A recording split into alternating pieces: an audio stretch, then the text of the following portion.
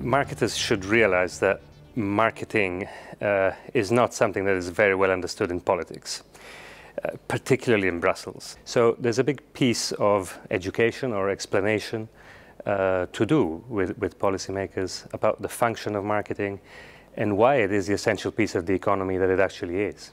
The EU institutions and everyone who works around them is not stuffed full of people who have worked in business full stop, or indeed in marketing communications and had all of the experience that goes with that. And to that degree, there isn't the sort of understanding of it. There's an ignorance about the world of advertising, I think, which is a paradox, of course, because everybody sees a massive amount of advertising. It is quite visible and therefore a good target, not just for regulators, but for campaigners, NGOs or others who have a particular issue that they want to tackle.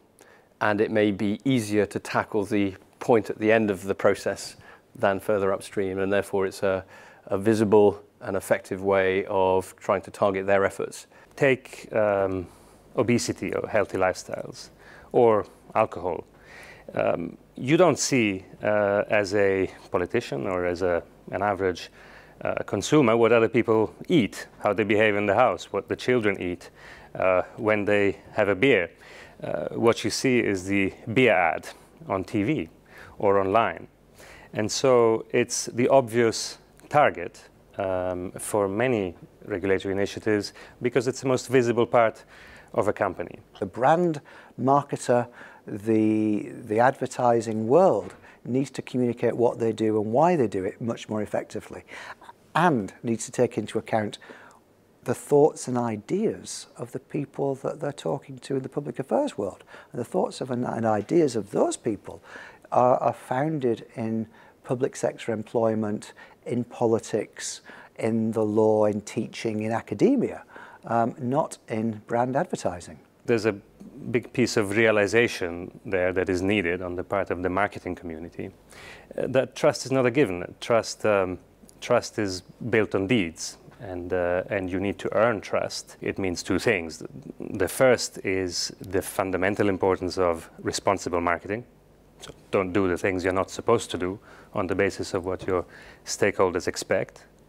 And the second piece, in order to earn trust, you need to do something positive. You need to contribute to your interlocutor's agenda with something that is beyond simply increasing your quarterly sales or whatever your target is. Trying to achieve a particular objective that is clearly stretch and may be proven to be a step too far in time, as long as it's not so unrealistic on the one hand, or so obviously business as usual with just a tweak, that it gets people's interest and think, yeah, they have actually thought about it, they are trying, then it will enable you to have those conversations and seriously about the topics with possibly more senior level and a broader group of opinion formers, decision makers than you might have otherwise had. That broad process of interaction will give you that differential that should enable people to trust the information, the data, the scientific evidence, just the opinion that you have in a way that you wouldn't otherwise. And I think that's an important differentiator. Part of the role of the advertising professional is to look at the ethics of what they're doing, to look at the wider social aspects of what they're doing, not just being an instrument for their brand, but also bring into the brand, if you like, the concerns of society as well, which I know is not easy, and I'm not saying that this is straightforward. And it's a perfect world in which I'm trying to paint a picture of. I'm fully aware of that.